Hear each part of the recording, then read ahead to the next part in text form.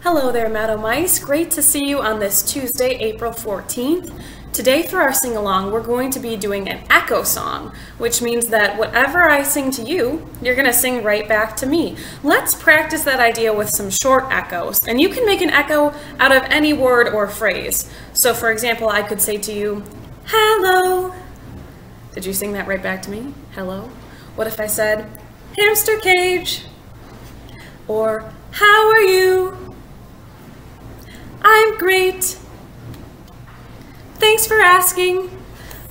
Those are all just words or phrases that we echoed.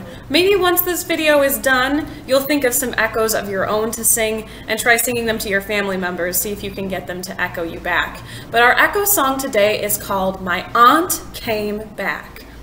The song is about our aunt, but she's British. So she has a long vowel in the middle of her name, which is why we're going to say, my aunt came back. Can you say that with me?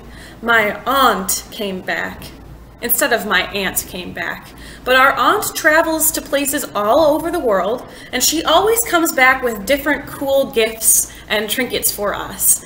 I'm going to link an example of what this song sounds like with both parts, so the part that sings and the part that echoes back, so that you can hear what it sounds like if you want to practice before we sing together. You might not need the lyrics to this song, the words, because you're just going to be echoing back whatever I sing, but I'm also going to place those down in the description box.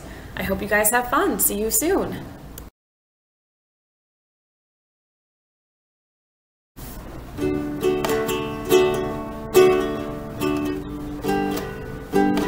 Oh, my aunt came back from Timbuktu, and she brought with her a wooden shoe.